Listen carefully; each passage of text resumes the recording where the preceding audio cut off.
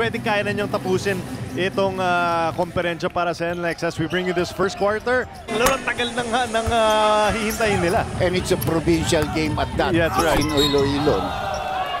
Aggressive drive there from Jerramy King. He will go to the free throw line.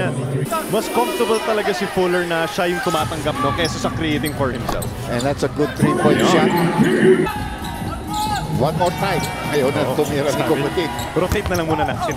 King, yan ang magandang option as Jerramy King scoring once again on the drive. Go ahead, Doc. Para talagang puro mga wide open shots, no? Yeah, because they pass the ball where and they have good spacing. Hello, itong si Conocer, nag-pull up jumper, wala.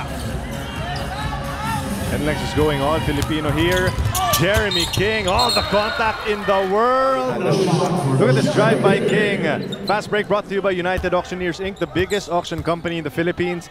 ISO certified sa bidding. But it's very accurate. Ano siya, no? Quality, hindi quantity. Oh, binawian naman ni Glenn Gomundi. Right, in the Governor's Cup. Governor's Cup. Yung 2016, Mahindra Floodbuster pa sila nun, and that was the King working on Ighalo. King, step back, crossover, top move there from Jerramy King. He's feeling it in this first half. He's got 12 points. Parang may konting diferensya ang kanyang heel. Wow, what a shot. Tough shot from Jerramy King. Mali lang ang pasa.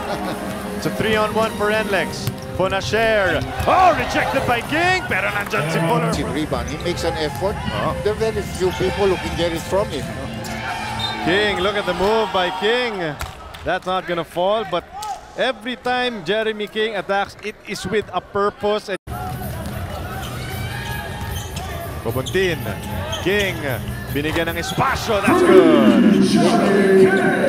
3-point shot. Natin sa inyo ng 3 sepa slide. Imported window. Lost by 30 against the Magnolia Hotshots, and they will move on and advance in their standings, winning.